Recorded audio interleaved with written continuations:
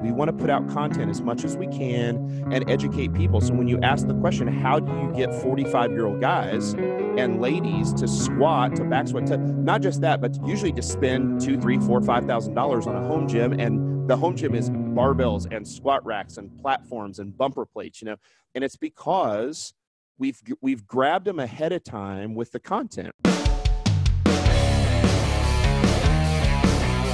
You're listening to Barbell Logic, brought to you by Barbell Logic Online Coaching, where each week we take a systematic walk through strength training and the refining power of voluntary hardship.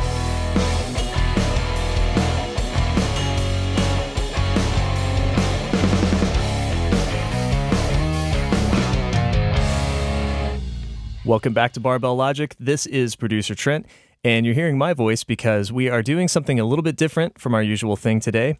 We are airing an interview that Matt gave with the friendly folks over at TrueCoach. Of course, TrueCoach is the software that powers a lot of the behind-the-scenes activity that happens at Barbell Logic. So those of you who are clients with Barbell Logic know that TrueCoach is kind of the hub where all of the communication takes place. So coaches post the lifters' programming on there. Lifters upload videos of their workouts for form checks.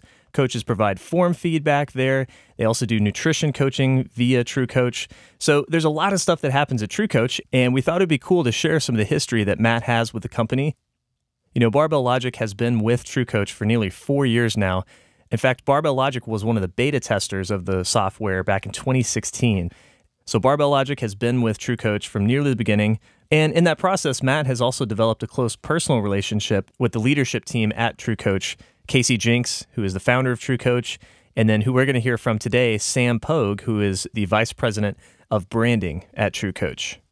So again, this interview first aired on TrueCoach TV. If you want to go check that out and you want to read more about Matt's journey building Barbell Logic with and alongside TrueCoach, then I will leave some links in the show notes. In the meantime, enjoy the show.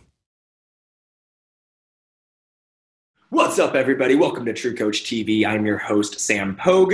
I'm sitting here in beautiful Boulder, Colorado still, because we're all still in our homes, and getting to sit down with the man, the myth, the legend, Mr. Matt Reynolds, founder and owner of Barbell Logic, and recent experiencer of the virus himself, and has just recently been released from quarantine. And these guys, they run a program, they run a coaching business, and they do such an excellent job with the element of coaching their clients that I really was really excited for Matt to share not only the philosophy behind what Barbell Logic brings as a business, but what they help reinforce with their coaches to get such a great compliance rate, which is so important in the remote coaching space, and retention rate. And these guys are primarily using a barbell in a setting. And right now we are not in a setting where everybody has one. And for them, it shows because their coaches have built such great relationships with their clients that it's just business as usual. And these guys have done such a great job really living up to what that word means as coach. And so really excited to have Matt on. Thank you so much for joining us. And so glad you're healthy enough to do it. Thanks for having me. Yeah, it was weird. I was one of the early COVID-19 positive people in the United States. And so did a lot of travel. I travel quite a bit for business, and caught it traveling, and was sick with flu-like symptoms for about 9 days at the very beginning of March, and then started to get the respiratory stuff, and finally was able to get into the hospital and get tested positive. I ended up having to be in the hospital for a few days with pretty bad pneumonia. And I'm a pretty healthy guy. I'm 41 years old. I'm a lifter. I've been a professional strongman and a competitive powerlifter for years. And it's surprising. Knocked me on my butt for a few days for sure. Oddly enough, my wife was the only person I gave it to, and she was completely asymptomatic the entire time. So she really never had any symptoms at all. Was never sick. And so, yeah, we were officially declared healed or recovered by the CDC about 2 weeks ago now, somewhere in there. So but it was a rough 2 weeks for sure. But yeah, all has gone well. And it's allowed me to get back to focus on the business for sure. Well, go into that a little bit for us, please. Tell us a little bit about why you have to travel so much, or why you're on airplanes and traveling so much, and what Barbell Logic is for those people who may not have heard of it before.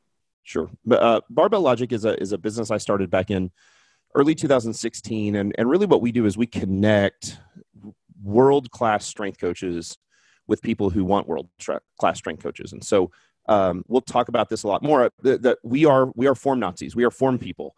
And so certainly programming is a huge part of that. We push TrueCoach software about as hard as you can possibly push it, because we are breaking down multiple videos, every single workout, every single day within 24 hours. And so, yeah, we put a lot of emphasis on biomechanics and physics of the lifts, how to perform things like the squat, the deadlift, the bench press, and the press. Those 4 lifts are really the basis of what we do. It's certainly not the only thing we do. We do body weight training. We do things like cleans and snatches. We do rows and all those kind of big boy lifts as well. And certainly there's a place for everything. And we do cardio as well, and HIIT type training, or we help prepare people for endurance type events, or, Spartan type runs. And so that all works well, but we very much are focused on performance first, and aesthetics is a byproduct of that performance. And then I think the thing that would separate us from other coaches or businesses that maybe run like a CrossFit type model that would also say their performance first, is that our demographic skews a little older. And so we tend to be in the 35 to 55-year-old range, which is probably not where most of your coaches are. Most of your coaches are probably honed in more on the 20 and 30 somethings. I tell you what, though, as you go into a crisis like this, the fact that the majority of our primary demographic for our business is upper middle class or upper class sort of executive men and women who don't get hit quite as hard by a financial crisis like this. And so we've done really well. We were up about 7.5% in March over February. We are on track for the same sort of thing in April. And then, I don't have delusions of grandeur. This may last a while and it may hurt us a little bit, but we're in a position where we're pretty safe. We've done well with stewarding our money well. We are profitable and cash positive. And so, we're okay. My concern is much more at the micro level for our actual clients and actual coaches. So, I've got young coaches who coach young people, and a lot of those young people are in the service industry. And so my worry is, what do we do with we're not going to have to lay off anybody. We're not going to have to furlough anybody. But what do you do with a coach who has 25 clients and they lose 10 of them because those 10 are all in their 20s and they're waiters and waitresses and whatnot? And so that is at the forefront of our concern right now. Same thing with our clients. We are concerned about the clients who have lost access to their gyms. We are more concerned about the clients who have lost their jobs or been furloughed or laid off. And then I'm concerned about clients who are sick. And, after having this thing, it was about 3.5 weeks of no training for me. And I love to train. I've got a great home gym and train in my home gym. And so, if you get this, you can't train. And so, for us to answer that question a little deeper, we spend a lot of time trying to make emotional deposits into our clients' 401k. And I think that with a business like ours, it's so heavily barbell driven. We have about 60% of our clients that train at home, 40% train at gyms. So we do have a lot of people that train at home, but still 40% that train at gyms, and there are no gyms open. And so if you train at a gym, you're not able to squat and deadlift and bench press and press right now because you're at your house or your apartment. And so, but I think with the connection and the focus on relationships and the way we build relationships with our clients and between our clients and coaches, that when you get into a place like this, there's some money in that 401k, right? We've built that up just a little bit. And so that emotional 401k with our clients. And so we're able to then transition them into things like body weight training with bands, kettlebells, adjustable dumbbells, 50-pound bags of dog food, whatever they can get their hands on, and they can still train in this downtime at their house. And so for us, the programming while they're at home looks more like systematic, progressive training. So rather than that standard sort of, hopper idea of let's just like stick our hand in a bucket and pull out the workout of the day from home, we are still making very clear linear progression with our clients. And at the gym, that linear progression is almost always, we're going to add a little weight, we're going to add a little weight, we're going to add a little weight. We're going to tend to try to get stronger. That's what we do. We can't do that right now while people are at home, but what we can do is we can add volume, we can add frequency, we can add density, right? So you can do more work in the same amount of time, like all of those things. And so we're progressively still adding stress because we want to be clear to our clients that what we're trying to do is train, not exercise.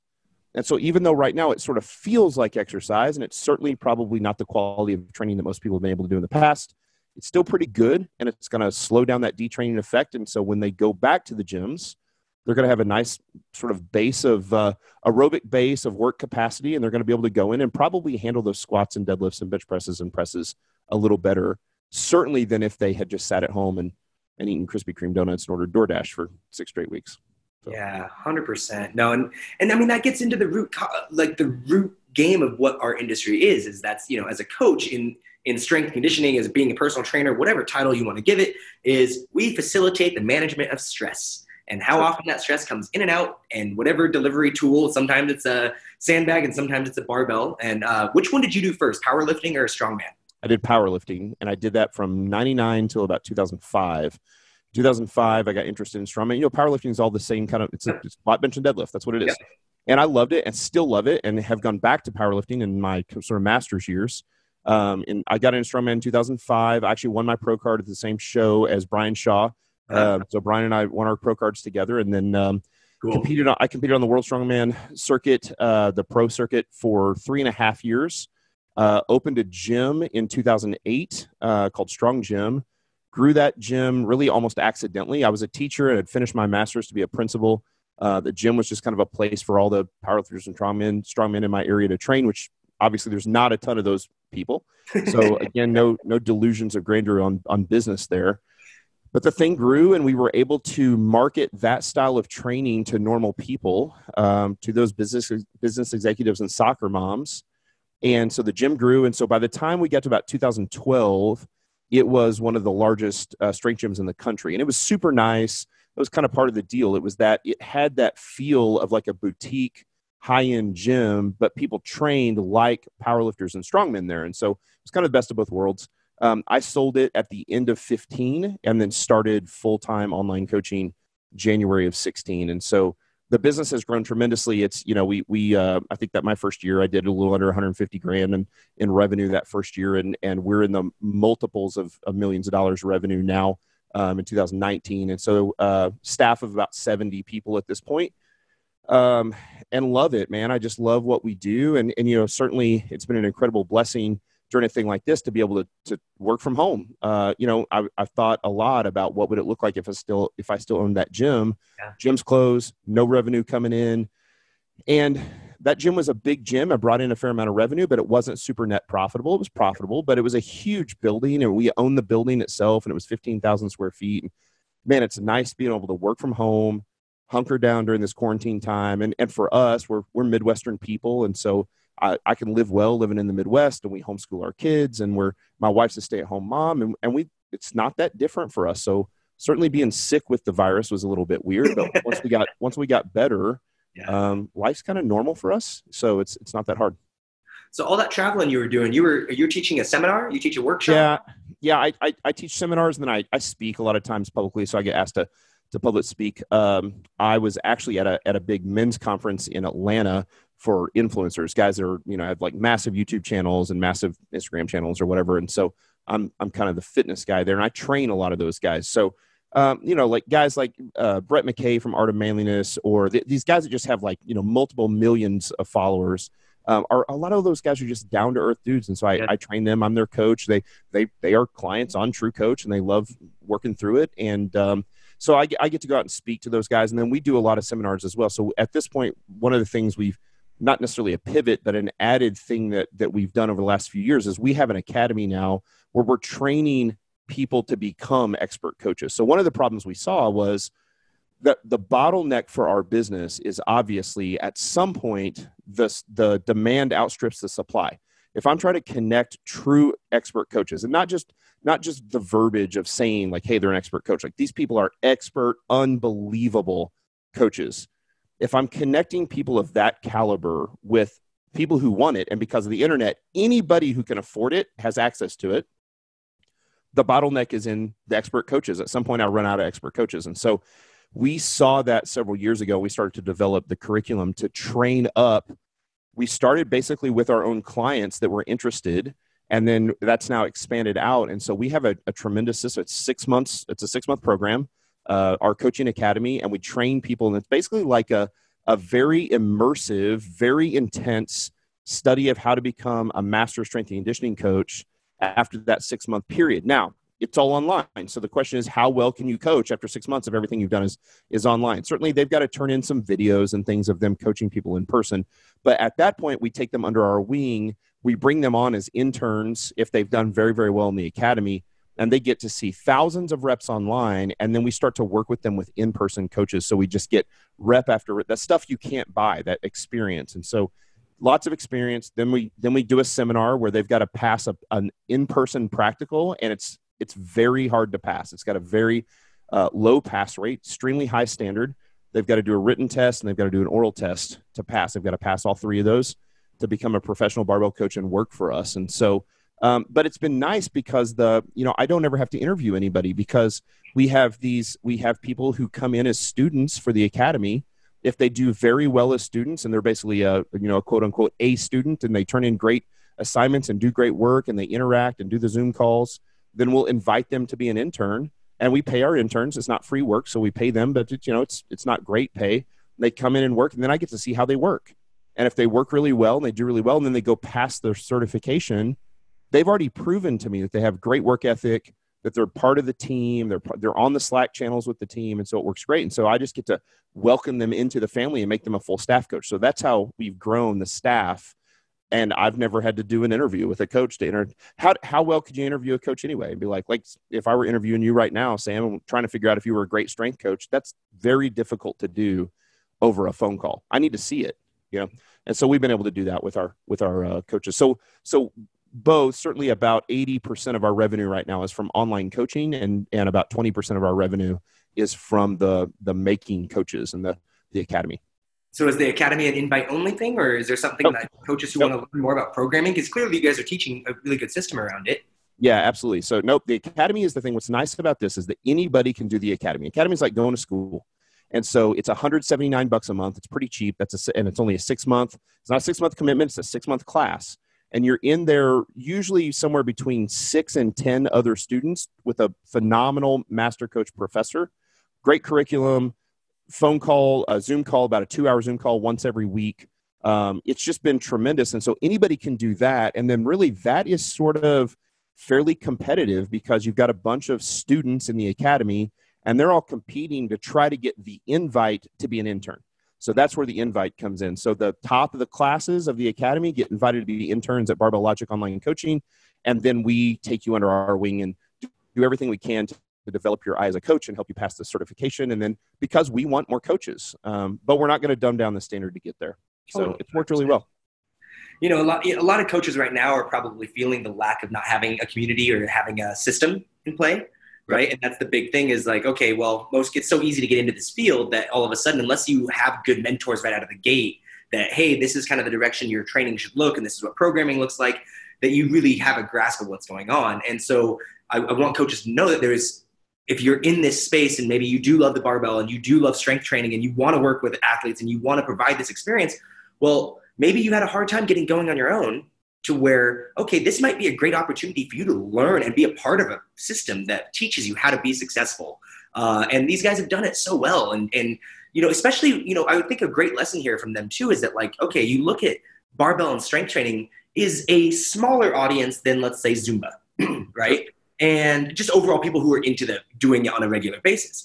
And that doesn't mean that there's less people for them to work with, in that they don't have a business, right? Being more specific with their message, like you heard Matt say, we want world-class strength coaches who want to work with world-class strength athletes, or athletes who want to train like world-class strength athletes. Yeah, in fact, and just to be clear, like that's true on the strength coaches, but I think I almost hate saying it this way. Our primary demographic is incredibly ordinary, normal people. And that's the thing. And yes, we do want our 45-year-old executives to think of themselves as athletes. But the reality is that the vast majority of these people are very normal business professionals, soccer moms and dads, grandmas and grandpas, so on and so forth. So yeah, I'm sorry, I didn't mean to cut you off, but yeah, it's interesting. And when you think about that, and this is the thing from the business perspective. And again, I don't know how many people are going to listen to this that don't really have their demographic set yet, but I would, I would urge you. So many people want to train athletes. They love it. And I get it. Athletes are a blast. I've trained I've trained world-class powerlifters, world-class CrossFitters, Olympic weightlifters, strong men. I was a head strength coach of a giant high school for 10 years. So I had lots of students come through that were phenomenal athletes and went on to be Division I athletes and whatnot. Lots of my friends are Division I strength coaches at major universities. I don't want to train athletes. Let me tell you why. One, they're genetic freaks, so you don't know if you're a good coach. And listen, you know this, right? So because every freaky athlete does bigger, faster, stronger in high school or the Oklahoma program. It doesn't matter what program they do. They're freaks because they're freaks. So you have no idea if your programming is any good because these people are all incredible. Hey, train an 82-year-old lady. That'll tell you if you're a good coach. And let me, I promise you, I'm like the least greedy business owner you'll ever meet. But here's the deal. 20 and 30 something athletes are broke. Mm-hmm. They have high turnover rate. Mm-hmm. And middle-class, normal people are more settled in their life. Mm-hmm. They don't leave. Listen, our churn is 4% per month. It's insanely low. In February, it's 3.3. In March last month, it was 4.4 in the middle of COVID. Now, I mean, think about that. We lost 4.4% of our clients. That's insanely low in the middle of a massive disaster where 10 million people filed for unemployment, right? Where 200,000 people got the actual disease in our country, and we were able to keep our clients because the demographic was one that were settled and they can pay for the thing and they weren't going to leave and they weren't going to get tired of what you do and go off and do hot yoga or go off and do CrossFit and there's nothing wrong with any of those things. It's just that that's what you see out of a younger generation. They're like, let me try this thing for 3 or 4 months and then I'll move. So I've been interested in these other, I've got friends that own and run other online coaching businesses that focus on athletes. Mm-hmm. And I have wondered, and I just don't like prying on their business, but like, how's the business right now? Because if the bulk of your demographic is 20 to 31 and they work in service industry and they're making $38,000 a year, they can't pay you right now because they're not working. And so we're in a pretty good position from a demographic standpoint to continue to be successful because we've chosen to work with those everyday normal people. 100%, right? And, guys working and even in the sports performance business, I hear it all the time from kids. They're like, I want to work with pro athletes. I'm like, yeah, okay. The amount of people that get to work with the Jake Arrietas, the Pat Mahomes, right, are the far and few between. Like, if you ain't doing a youth program or most of these performance facilities have adult fitness programs for the youth athletes' parents, like, that's what keeps their bills afloat. Like, it's not going to come purely from athletes. So, no, I love it. And think about if you're a coach, how much I'm in Missouri, right? So Pat Mahomes is like, he's like God here. If you're a coach and you really care about what you do, listen, I think I'm a great strength coach. Let me tell you how much better of an athlete I can make Pat Mahomes. 0. Not at all, because I can't do anything to make him better. But the 65-year-old guy who's got disc degeneration in his back and he's had an ACL repair in his knee or maybe a knee replacement or whatever, I can literally change that guy's life. I can make his quality of life better. And so I think you have to ask yourself, what you really want to do is train professional athletes. And the question is, do you really want to do that because you want to ball with the athletes, because you want to be able to post on Instagram like, hey, look at who I coach? Or do you actually want to change people's lives? And like, I had to make a decision early on. Here's another secret that, you're going to do this interview and a lot of people are like, I've never even heard of Matt Reynolds or Barbell Logic. Perfect. It's not a cult of personality. It's not about me. Man, I'm trying to build a business that changes people's lives on the back of expert coaches, not on me. It's not because if it's about me, if I die in a car accident tomorrow, my family doesn't get paid. My coaches don't get paid because it's about me. So I've tried to build a business that's not about me, that's about the brand, that's about the coaches, that's about the quality of service, it's about the relationships that we build. And I think that's why we've done so well. And, we have positioned ourselves to grow the business to a point that it is going to be potentially a massive business at some point. It's a pretty good sized business now, and it's extremely successful. And I think it's because I don't have to be the guy on Instagram with Pat Mahomes with his arm around me being like, thanks, coach. I don't care. I would rather coach the 65-year-old guy and change his life. And not just the 65-year-old guy, but the 65-year-old guy times 2,000 more of those. And that's what we're able to do. Totally. Well, you guys being a strength gym and working with that more executive older population, how do you get the 45-year-old CEO to care about back squats and rows and bench press and overhead press and get them to care about meticulously giving a shit about their quality control week in, week out, and adjusting their lifestyle to live that. Like that's, for a lot of people, I know that seems weird to get them to convince someone who's never done it before to do it. Yeah, it's a great question, actually. We put out a ton of content, and that content is always free, and that content is extremely high quality. And so again, if you think about the demographic, think about people, a lot of that younger demographic in their 20s that go to like CrossFit gyms. A lot of those CrossFit or industrial style gyms, they're dirty and they're dusty and they're industrial buildings, and they don't care because they're 24 years old and they're out there trying to sweat in their sports bras and their booty shorts and their tall socks or whatever, right? So like, but that's okay. Like, and I don't care when I train at a gym. Like, I don't need a gym like super, super clean. I'll go train at a hardcore gym. It doesn't matter, right? But, and I think a lot of times that content is the same sort of thing. You look at a lot of people on YouTube and podcasts, and like their content, the quality of the content sucks, but it speaks to the demographic of that 20 to 30-year-old age group. What we've done is we've done the same thing.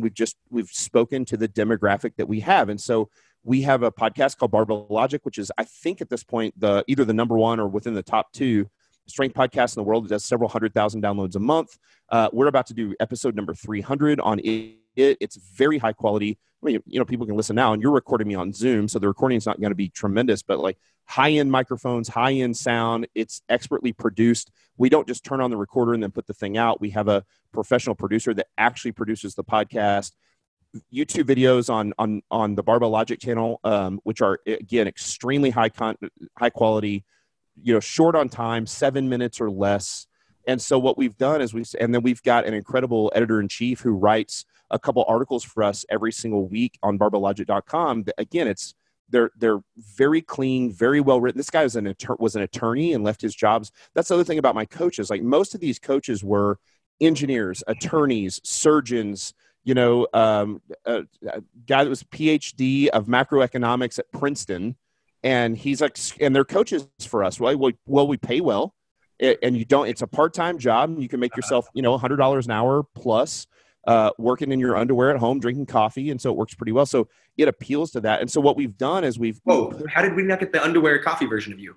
That's right. Well, it is. You just can't see. I just got the polo on up top. Oh, okay. But, so, and it's 2 p.m, so I've switched to whiskey already. So okay, perfect. Coffee early. I get up early. No, it's you know, we just put out all that. To me, there are content companies where that's what they do. That's their primary driver of revenue. For us, content is the thing that drives people to the service. The service is the thing that makes the money. Yes. The revenue, the content is the thing we put out that drive people to that. And so our content will always be free. Yes. We may put out some books in the future, and those books will be priced, you know, right. But outside of the books, like we're never going to have a content behind a paywall. Mm-hmm. Articles are free. Videos are free. Podcast is free. I did a master's class on programming. We have a system of programming we call minimum effective dose for maximum return on investment programming. It's about making just a single change to programming. So it's very systematic. And I did a master's class for that. And in the academy, we charged for that the first time. And I had, you know, a bunch of students in the class. They would ask me questions. Well, I ended up recording all those classes, sent it to my producer, had my producer cut it down, and we put it out as our podcast for 8 episodes in a row, the 8 classes. And we pulled out the questions from the kids. It was a 2-hour class. We'd cut it down to a 40-minute podcast. It was the best numbers we ever had on the podcast. And the thing is, it all comes back to, could I have continued to run that class for a price? Yes. But that's not what we do. We want to put out content as much as we can and educate people. So when you ask the question, how do you get 45-year-old guys and ladies to squat, to back squat, to not just that, but usually we are very pro home gym at Barbell Logic, usually to spend $2,000, $3,000, $4,000, $5,000 on a home gym. And the home gym is barbells and squat racks and platforms and bumper plates, you know, those sort of things. And it's because we've grabbed them ahead of time with the content. They've read the articles, they've listened to the podcasts, they've watched the videos. And because the quality of those things are very, very high, and that has nothing to do with me. It has to do with, I've got a great video producer. I've got a great podcast producer. I've got an incredible editor-in-chief. Like, those people put out a tremendous high quality content. They make me sound good and they make me sound smart. Like, it's incredible how many times I've done those video shoots and I step all over myself and, you know, and my tongue's all tied and twisted and I can't get it out. And then it comes out and I look fat. I'm like, I look fat. And then the video producer comes out and I'm just like, actually, I look kind of jacked now. This guy's great with lighting. And you're just like, man, all right, that's what it's about. So it's just, let's just be honest. That's what it is. And Yeah. so it works. So we're able to educate people and this sort of build trust with people before they're full-blown clients. Yeah. And then we continue that education process once they become clients, and then they stay. Guys, if you guys have been following along the TrueCoach blog or some of the other interviews I've been doing, and you keep hearing the same story around this high quality service, you keep hearing around this idea around delivering content, delivering value, right? That's, I mean, the key thing. Did you keep hearing it in Matt's voice every time? Like, they give a fuck about the quality. Like, if you're going to do a podcast, like I have a podcast I travel with, and I'm going to have nice broadcast headsets. I have a nice Zoom, right? Like, I don't want the audio to suck, because if it's crappy audio, you're not going to sit and listen to it, right? So like, caring, and the fact that they do content, it's an acquisition strategy. It gives you like, hey, you can trust us. We can be people that can help you get from A to B if this is the thing you do, and then this is what we do.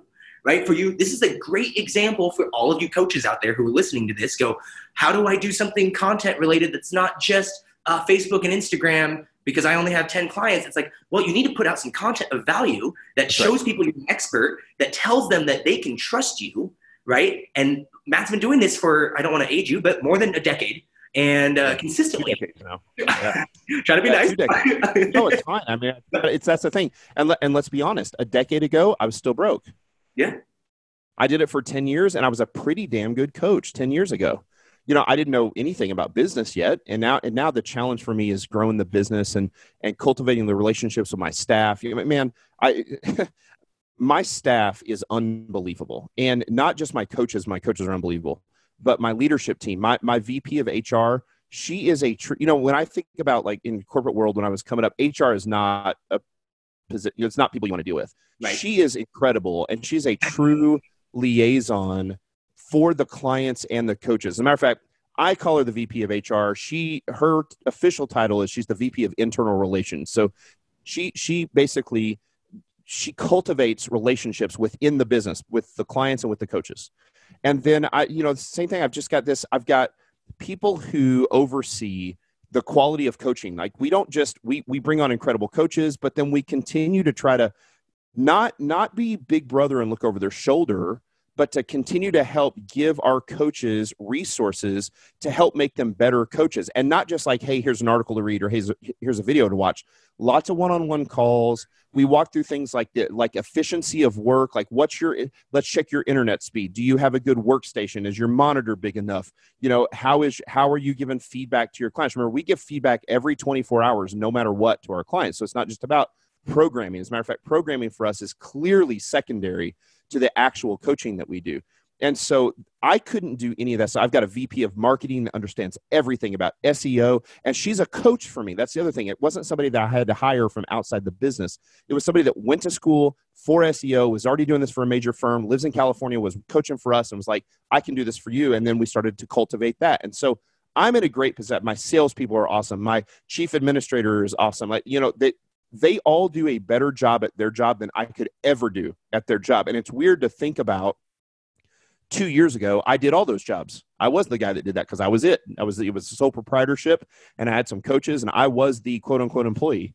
And so now that we're a staff, we have 9 full-time employees, and we have another, 55 or 56 coaches, and then some additional like part-time people, administrators and producers and things like that. It's sort of running a great big ship, but I could never do it without them. This is nothing, I am very lucky that I had the relationships ahead of time to be able to sort of start to choose wonderful people to work at this business. And that's the reason we've done so well. Well, and it speaks volumes to the journey that you've been through to now be in a spot to be the leader that you can run this ship, right? To recognize like, yeah, these people do it 10 times better than I could ever, or that I did do it. So yeah, let them do their thing, right? Like, that's a big moment in a leader's career to really say like, yeah, I could do that. I've been doing it. I have some value attachment to it, but like, you're really good at this. Go do you, right? That's right. That's what you're giving props to all your people. And like, that's what I love about it. And when you mentioned it earlier, and I don't know if everybody's going to understand, but what is churn? And what are you guys measuring churn? Sure. So churn is the percentage of your clients that leave every month. Mm-hmm. And in businesses like ours, and I would, I know you guys have the Stripe thing all set up for your coaches and stuff yet, or no? Do you have point of sale? Okay, but you're working on that, right? So one of the things that was big for us is that we are an automated monthly recurring revenue business, right? Like we don't sell 3 months at a time and then go after a client, be like, hey, want to do another 3 months? Because now they have to think about, well, was it really worth it? Do I want to write another check? Whatever, right? It's just automatically boom, boom, and they pay auto every month. And so for an internet automatic monthly recurring revenue company, right, like ours, especially service business, average churn is going to run about you're going to lose about 10% per month of your clients. So if you've got 100 clients, you're going to lose 10 of them a month, right? If you get over 10%, you are way in the danger zone, because now you got to replace all those people, right? Losing 10, if I lose 10% of my clients per month, I have to replace 100% of my clients in 10 months. But if my churn is 4%, then I get to keep clients for 2 years before I have to replace those clients. And then here's the thing, that's sort of skewed shorter than it should be, because what we do when you sign up is you sign up for it's a 3-month contract, and then it's month to month after that. And we do that because I can't really change your life in strength and conditioning in 30 days. And for those of you guys that are coaches and you've done this before, it's a tremendous amount of work that first month. You're not really making money that first month, because there's so much of the kind of get to know you process, and let's fix all the big major like catastrophes and whatnot. And so we want to keep people for 90 days. If we can't keep them after 90 days, that's usually on us. But here's what I've found. Lots of people, it's like the January 1st type people. We have a handful of people that will sign up, 3-month contract, and then never really do the program. They never really do it. They never buy in. They never get it. Those people churn after 3 months or 4 months. But if they stay for month 4 and 5 for us, they never leave. They say, so really, it's not even that they stay for 24. It's that the average stay is 24 months. Most of my people, once they've stayed for 4, 5, 6 months, stay forever. Stay for 3 years, 4 years. They just never leave. And so that churn number is huge. And so you think about, everybody's always thinking about sales and marketing. If you sell a bunch of new memberships and you get a bunch of new clients, but you lose a bunch of clients every month, net is zero, net is negative, whatever. What really matters is, what is that net? And so, for us, on average, we've added between 8% and 10% clients per month and lost 4 to 5%. So it comes out to a net 3, 4, 5% per month growth.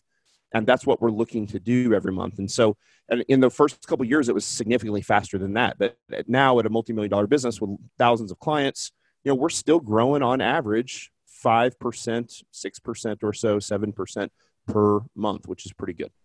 Nice. Talk to us about that secret sauce. What is that? What keeps that churn so low? What builds the relationship so well? And what are you preaching to your coaches? Like, in order to be a Barbell Logic coach, what's the experience you guys are creating? Take us through that. Yeah, those are all good questions.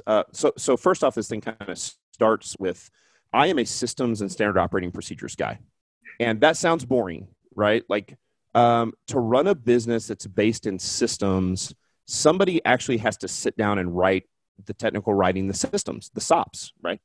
And nobody wants to do that. But here's the thing. You talking earlier, you had mentioned, hey, I'm talking about my coaches and stuff, and to find the leadership that do better at their job than I could do.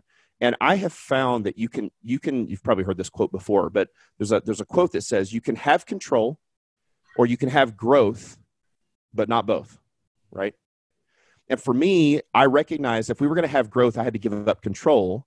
And what that meant is you can't be a micromanager. But what it doesn't mean is that there are always systems and standard operating procedures for every single position we have, clear responsibilities and expectations for every employee, for every 1099 coach, for every coach we have.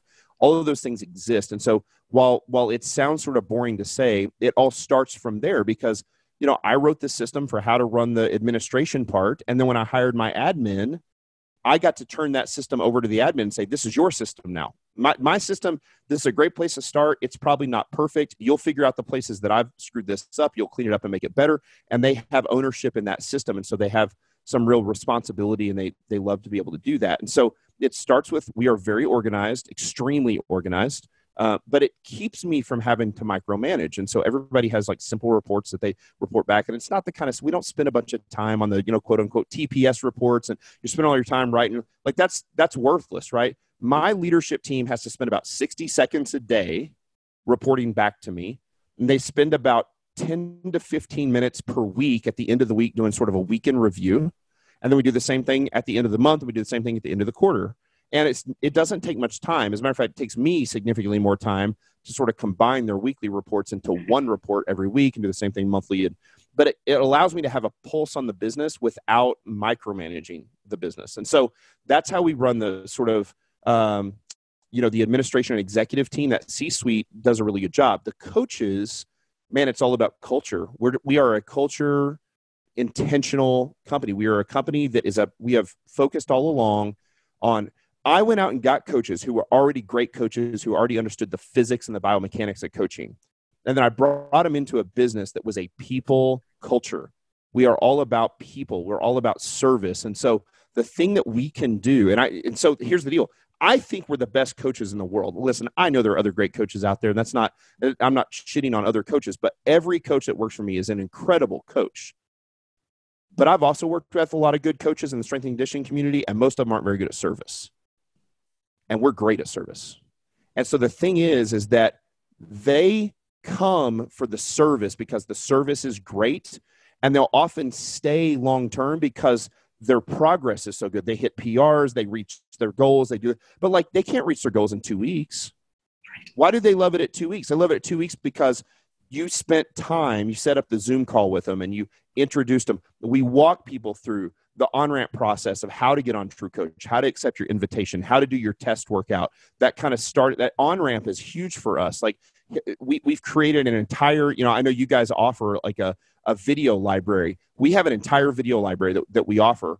I mean, hundreds of videos that we've made that we give our clients. So anytime we prescribe any exercise, we have our own videos that plug in there. So our clients can look at it and be like, oh, this is how coach wants me to do the thing. And so that goes a long way. And then we make sure that we don't just focus when we coach on the X's and the O's. The coaches are great at the X's and the O's. But at some point, if you don't reach out to your clients and go, hey, how are you doing in the quarantine? How's life? How's business? How's family? Are you stuck in the house with the family? You're not used to it? Or is that going okay? Have you been laid off from your job? What's work look like? Those are questions that a coach should be asking of their client. And for several reasons. One, because, again, you're making those deposits into their emotional 401k. But the other thing is this. Just like we said in the beginning, isn't our primary job to continue to add stress to our clients to make them better and stronger or the performance goals they want? And here's the thing. If you don't have a relationship with your client, you don't know when they get in a fight with their wife. You don't know when they had a miscarriage. You don't know when they got laid off from their job. And you better know that stuff as a coach. Those are important things to know, because if somebody stayed up all night long fighting with their wife, or they feel like they're about to get laid off from their job, or they fought with their boss, or whatever that is, or they had a kid stay up all night long throwing up because their little kid was sick. Those are stressful events that their body doesn't understand how different that is than putting a barbell on your back. But we better understand that has a major impact. And so you have to have that relationship with the clients. And so in the end, I think that when you get into a situation like now where everybody's in quarantine and 30 or 40% of our clients can't squat and can't deadlift and do those things that we sort of build our entire business on, they stay. And they stay because we've spent all the time developing the relationships outside of the squat and outside of the deadlift. Squats and deadlift are still extremely important. We don't think you can get strong without barbells. Those are foundational ideas for us. But that doesn't mean that we can't still provide value and support and encouragement for our clients, even in times when they can't barbell squat or deadlift. And so I think that's why our churn is so low. It's that culture is, we are a people company, and we take care of not just our clients. We take care of our clients like crazy. The leadership team takes care of our staff. My staff, they matter to us. I am deeply concerned over the impact that coronavirus is having on my staff. And for some it doesn't have any impact, and for some it has a lot. And so we're trying to provide as much support and encouragement and value for those coaches, because even as a business, if I can't provide that value to my coaches, they go coach somewhere else, or they go coach on their own. And for us, we provide this turnkey service. It's like, man, you get tons of support. You don't have to do anything. You don't have to worry about bounce credit cards. We hand you your clients. Clients sign up and we assign them, and it's beautiful. And we can, because of all those things, because of professionalism, what we do, we can charge a premium that you probably couldn't charge on your own. So then your take home pay, and we pay pretty good. We pay 70% ish, somewhere in that ballpark plus. For the master's classes and the academy, it's even more than that. And so it's a pretty good take home pay. So the coaches end up taking home more than they would probably even be able to charge. And there's no work to do but coach. They just get to coach and develop the relationships with their clients. And so I think that's why it works so well. 100%. You know, to build a successful remote relationship, though, there is a level of compliance that you do need to get from the client, especially when you guys are working with such technical proficiencies with movement. And so there is an element of having to do some education and getting some buy-in for that coach, or to get that client to like video themselves doing a movement. And that's not necessarily a comfortable thing for everyone. How are you or your coaches coaching their clients to be okay with like putting themselves on video? Yep. Yeah, it's a great question. I think at this point, in the beginning, it was a little more difficult because not everybody knew we did that. Now, this is sort of the thing we do. And so it's in the original on-ramp instructions. We also offer a service. We have so many people that just ask about our service that we decided to start giving people sort of a taste of our service for free. We call it the Block Experience. We have a sales team. Their job is not to close a sale for the Block Experience. Their job is to literally just give people an experience of what it's like to be a member at Block. And so that people can actually video themselves for the Block Experience totally free. There's no hard sell at the end. There's no buy up stuff. And they just video themselves squatting, deadlifting, doing the main movements. And then one of our coaches does a Zoom call with them and walks them through the form corrections. And so they get like a taste of what we do anyway. And so, yeah, by the time people come on, most people know that they're going to video themselves. Occasionally we get somebody that doesn't. Occasionally we get somebody that goes to a public gym where the public gym doesn't allow that sort of thing. And we've got to make changes or, occasionally even refund somebody, but it's pretty rare. But again, a lot of our people train at home and they video themselves. And then here's what we found. We switched a couple years ago. So we no longer rarely give written typed feedback to our clients. We started using screen recorders. And so what we do is we pull up our client who is squatting. So they upload their videos to TrueCoach. We directly on our either dashboard or notifications. And by the way, we fight on the staff. Our staff is this we're like team dashboard versus team notifications. I don't know if you've heard this before, but like do you use? You're very popular with our customer success team. Yeah. So do you do the dashboard and then back check the dashboard with the notifications, or do the notifications, then back check it with the dashboard? But anyway, in whatever view they're using, they will see the client videos, right? See the squat, and then the coaches record them watching their client squat, and they're just the way I'm doing to you right now. I'm talking on my podcast setup, and I'm walking my clients through, and I pause. Oops, see, your knees slid forward right there. You're on your toes now. You're not on your midfoot. We also have, we have all sort of markup software, like people use on like Monday Night Football, and you can draw directly on the screen. Like, check this out. Your back is rounded. We don't want this sort of rounding. We want arched, and this is arched, like the opposite of cat back, and you can kind of draw it for them. And so I think they love that feedback. And we had a massive change in sort of NPS score type stuff. So the satisfaction that our current clients were getting when we switched from typed reviews to spoken reviews, because every morning I get up, I drink coffee, and I'm basically talking to my clients as I'm breaking down their videos. So it feels way more personal. I'm on the podcast and I'm on the YouTube channel and stuff. And so they hear my voice anyway. And I think it's cool for them. Like, oh man, it's cool. Matt's actually breaking down my squat, and I'm almost breaking down their squat as if I'm watching it live. Yeah. And I'm like, and sometimes I even joke about it. I was like, I said hip drive. Why didn't you, like video in the past? They can't hear me. I'm like, are you not listening to my cues? No, it's just, totally. But yeah, that's the way you do it. And you tell jokes and you have fun, and how's the family doing? And is everybody staying safe and healthy? And so again, it all comes back to that relationship. The coaching is imperative. But I do think there are lots of other good coaches out there. I think the service is the thing that puts us over the top. By the way, I think there are a lot of other companies that probably don't offer very good coaching, that don't know what the hell they're doing in the fitness industry, but may offer really good service, right? You think about those boutique type personal training studios that your mom goes to, or your grandma. They don't have any clue how to actually get your mom or your grandma in shape, but the service is incredible, right? Glass of wine, little tea towel, like whatever. Well, when I first opened the gym, I was like, why can't we be like that and then just still train hardcore? And we've done the same thing at Barbell Logic with the online coaching. It's like, our people train hard with barbells. We talk about voluntary hardship. It's one of the hardest things you're ever going to do. the coaching quality and the coaching excellence is fantastic, but we don't ever do those things at the expense of service. So it's the combination of the two that's the winning combination for us.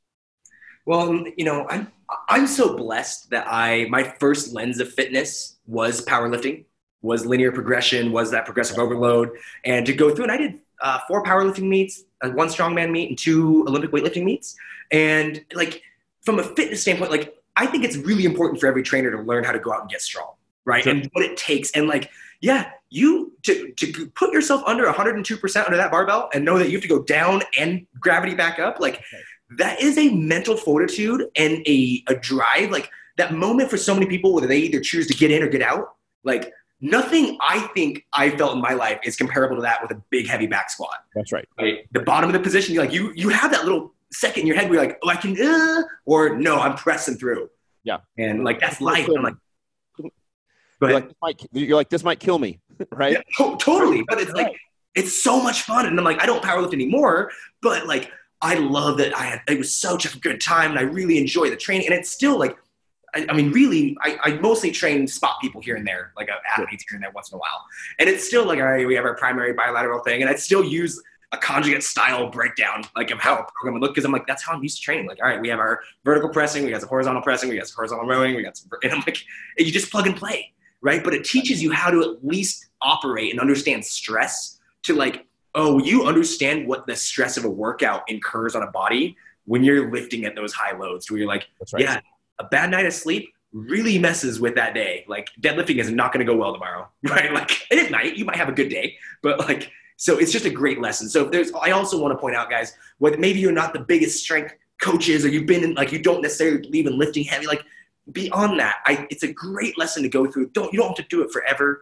But I'm so blessed that it built so much of a foundation of my career. I would heavily encourage, if you're looking for something to do in fitness, to learn, have an experience, sign up for a powerlifting meet or 2, go through it, learn about what it's like. Doesn't mean you have to do it forever or coach it, but to learn about it is the foundation of what our industry is, right? Our industry is built off of getting people stronger, right? And human performance. That's right. And we think strength is the basis of everything, right? So that strength, as you get stronger, makes all of the other attributes better. You think about those, the 10 qualities from CrossFit or what, like strength is the one thing that makes all the other ones better, not to the be all end all. Like you can't just squat and then go run a marathon. It's not going to work. But if you take a sedentary person who has not done anything and they do 3 sets of 5 on squat week in and week out, they are going to be in better cardiovascular shape. It's guaranteed. And then coming back to the point you just made, I would never hire a coach who hasn't walked through the fire of this sort of training. And I want to be clear. I don't care at all how strong the coach is, right? Strength is important to us. I say that, like, obviously on some level, I don't want him to be just a complete weakling, but in the genetic spectrum, I have coaches who are very much on the far left of the genetic spectrum, right? They are not athletes. They have verticals of 9 inches or something, but they've all done linear progression. They've all lifted heavy. And so I think it is a fallacy. There's 2 ends of that spectrum. I would not take coaching from somebody who hasn't walked through that fire. But I also recognize that, maybe Ronnie Coleman wasn't the best bodybuilding coach. And maybe, the guys that are in World's Strongest Man are probably not the best strength coaches in the world, because when you take, I'm not throwing any in particular person under the bus, but when you take genetics and drugs and all these sort of things, and you put it and then you're trying to apply that to the 45-year-old executive, it doesn't work. But when you have other coaches who are also potentially 45-year-old executives, who are ex-surgeons, who are ex-attorneys, who are engineers, and they've done linear progression, and they've squatted heavy, and they've deadlifted heavy, and they've walked through that fire, and maybe their squat isn't 500 pounds. Maybe it's 275 or 300 pounds or 315. Maybe their deadlift is 300 pounds or 400 pounds and not 700 pounds. They still know what they're asking of you when they program you. And in a thing like linear progression is a blast for about 6 weeks. And then the second 6 weeks sucks, right? Because you're like, oh man, I just squatted 265 for 3 sets of 5 on Wednesday and it almost killed me. And I'm going to come in on Friday and I'm going to put 5 more pounds on the bar. You better know as a coach what that feels like. you don't sleep well on Thursday night because you got to get up on Friday and squat 5 more pounds. You're like, I don't know if I can do it, And then you start to squat it, and you got the music playing in the gym, and it drops an octave while you talked about getting in the bottom of the squat, and that music like da da da da wom wom wom. That's what you hear, right? And your eyes go from like I can see fine to all of a sudden it's red, to all of a sudden it's black, and I can't see anything in the you should know what that feels like because you're going to have to walk your clients through that. Listen, a 22-year-old ex-Division I athlete doesn't get scared with that stuff. But a 65-year-old lady, the first time she gets dizzy in the bottom of a squat, she is going to freak out. And you better know how to walk her through, it's okay. You're going to be okay. I'm right here. We use squat racks. We have safety pins. Like those sort of things matter. And yes, I know what it feels like because I've been there too. And it is kind of scary at first. And then you realize like you'll be okay, And so, gosh, you have to walk through that fire. Yeah, I think, and I don't know if it's not talked about enough, or at least maybe I just don't see it or I don't look for it enough, but teaching people how to learn how to fail a lift is not taught enough. No. It's like you see it, you're like, that was an interesting solution to fixing that problem, right? Yeah. And you're like, that needs to be a better education system from the get-go. Sure. Like, if you're at the bottom of the squat and you're not coming back up, what's your strategy if there's no pins, right? That's right. And there better be pins. There better be, yeah. Like, I'll fire you if there's no pins. Well, and think about it this way. There's different ways to do squats, right? So you watch those Olympic athletes, and most Olympic weightlifters genetically are short-legged and long-torsoed, so they automatically squat more upright, right? You don't even have to understand the physics. Just know that they're like very vertical torso. Well, a very vertical torso squat, you can't get up out of the hole. What can you do with the bar? I just throw it off my back, especially if there's bumper plates on. Just throw it off. Well, if you're a short torsoed lifter and a long-legged lifter or a low bar squat lifter and you're bent way over and you're really horizontal, guess what happens when you throw it off your back? It lands on your sacrum. It doesn't go to the ground, right? So you can't throw a low bar squat off your back. You have to set it on the pins. And so we don't allow any clients to squat like they have to have a squat rack with safeties, period. Like no questions asked. That's the way this works. Now, if somebody doesn't have it in the beginning, we don't take them heavy. We do stuff that's like way low. We don't really use RPE in programming, but for purposes of like it's RPE 5, 6, whatever, like there's no chance they're going to miss the thing. We might do that. And then we're like, listen, we got to buy some safeties. We got to get a better setup that we take that stuff serious. And bench press, same thing. Like we don't let people bench press without like, you think about it, like bench press is more dangerous than the squat, right? You can't get it up. You got to put it on your throat. So there better be a place to catch that bar. And so that's another thing that, we spend a lot of time on that content we put out, focusing on safety and making sure people are doing it right, make sure people know how to miss correctly. And then there's things like the deadlift where there's a governor in your brain when you pull a heavy deadlift that when it starts to get real heavy, you'll pick it up and it'll still be going up, but it'll go slow and you'll be like, and you just put it down. And then we have to have that talk with our clients and go, hey, I need 5 seconds of grind on this thing. Your back was flat. It was fine. It wasn't rounded. You're not going to hurt yourself. It's just hard. And hard is that's what we do. There's a refining process for us far beyond the physical of this voluntary hardship of lifting. We have seen it refine our people, not just physically, but mentally, emotionally, spiritually, socially, all of those things. If they're doing it for the right reasons, they become better humans out of it, right? And then here's the thing. We choose voluntary hardship for most of our life in training so that when we're stuck with involuntary hardship, like when we're laid off from our job in the middle of the coronavirus, or when you get sick with the coronavirus, or like these things that we're experiencing right now, we're better able to handle the stress because we've forced ourselves to do these hard things. And so we've talked a lot to our clients over the last few weeks, like this is why we train for this very type of thing, right? So it matters to us. And we consider all of those things on a little deeper level, I think, than a lot of people do. Not anybody, but like, I do think it's more than just lifting. We don't have a bunch of meatheads and we're not just squatting. We're squatting for a purpose. We're squatting for a quality of life. I have a lady that I coach. She's 84 years old. She's had double hip replacement, knee replacement. She's got backs all fused together. She's like a church organist. I trained her since she was 79. She had never been in a gym before until she was 79. I trained her son. And I started training Miss Sybil, is her name. She's awesome. And this is going to sound morbid, but I'm serious about it.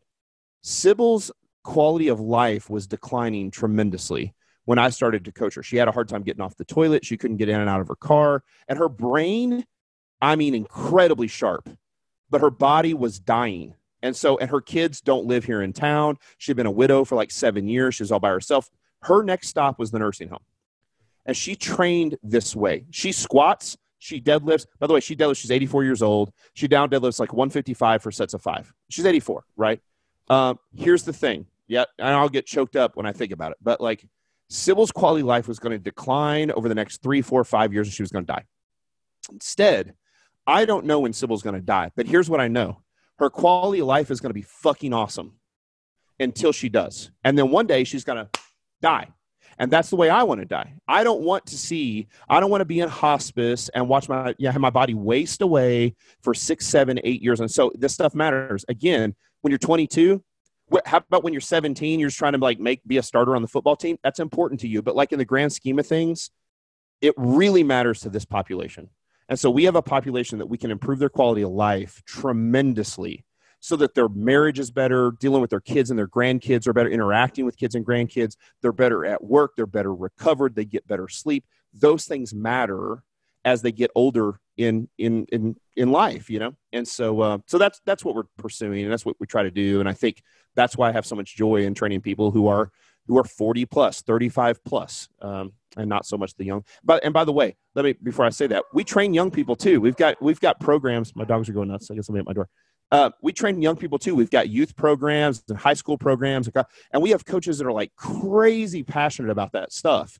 And because they're incredible coaches, we allow them to do that passion. We call it's that hub and spoke model. We're the hub, and they figure out how to take our system and run it out on the spoke. But that's not where my passion is. My passion is with training 50-year-old men and women, and it's great. And I love it. So it's brought me a lot of joy for sure. Well, and it shows, right? Like, you know, I think that people need to, I want people to understand that when you reach success in the industry to where you can be in a spot where you can like, oh, I have a great team now. I'm in a spot like that comes out of an appreciation because Matt's been grinding for a lot of the career, right? Yep. Like you do it because you love it. And I love that he's just right now is just overtly passionate that he just does this because he cares about helping people. And it's that reason, it's that relationship that he's built where he genuinely gives a fuck about his employees and they care about their clients to what they have the business that they have. So if you're a coach listening to this wondering like, how do I make it in this game? I know you didn't hear us give you like, do this thing or have this program or do this style. It was like, hey, if you're going to put out content that's like of value, care about it. Have something that people care about and what they need and have an audience that you want to help, that you're qualified to help, and then deliver an experience. Like, look how Matt talks about it. Like, no one else is doing this. He recognizes other people do good businesses, but he's like, no one else is doing this because we're doing a kick-ass job, and they are. 4% churn, guys, holy shit, right? When the message is with the barbell and they are, I mean, that's a smaller audience than like general fitness, right? Sure. And I love that audience. I come from that audience. And it's like, oh shit, but look what they're doing. They're providing this service, this relationship, this value that they're killing it. And that's something that most coaches need to take away is like, oh, how do I add that service into my game? How do I add that relationship building piece into my game? Because, you know, if it's the bar, like I want you to be with the barbell. I want you to learn to get strong. But if you're doing it because you're reaching pre and postnatal and you don't use a barbell but you like do it and build a really great relationship, put out content that women and men, you know, need to hear about pre and postnatal and that family, whatever that is, and show people you're an expert and treat people like you care. And that's how you build a business like Barbell Logic to where you can have an amazing staff of kick-ass people and where he's like, man, I got a bunch of people that make me look good, right? And then now I get to sit here and like, oh man, now he literally gets to put his care into like, I care about my members. I care about my employees who are affected because of those members. Yep. He's not having to worry about like, oh shit, am I okay? Right? He had the fucking virus and he's wondering about his people and his business. So that's relationship, man. That's why these guys, that's why they do a great business. That's why they are who they are. Matt, thank you so much for joining us, man. It was a pleasure to get to chat with you. Where can people learn more about Barbell Logic? Barbell Logic, easy, right? If you can't find us, then you don't deserve to learn. Listen, I bragged on my marketing girl. Listen, our SEO rocks. If you put in the word barbell, we're in the top 1 or 2. Barbell Logic, anywhere, barbelllogic.com, Barbell Logic on all the social media, Barbell Logic on YouTube, easy to find. I'm at Reynolds Strong on Instagram and some of the social media. At this point, again, it's been really crazy. I've mostly transitioned over to just there was an incredible amount of freedom when the business eclipsed me followers and subscribers and stuff. And I'm like, I don't have to be that guy anymore. I can just like actually be private and it's fine. And so, yeah, check it out. And certainly, I know a lot of you are coaches. So we've got a lot of great content out there for you. Those of you guys that are TrueCoach users, please use our videos in the TrueCoach library. They're fantastic. Pull them off of YouTube, stick them in there.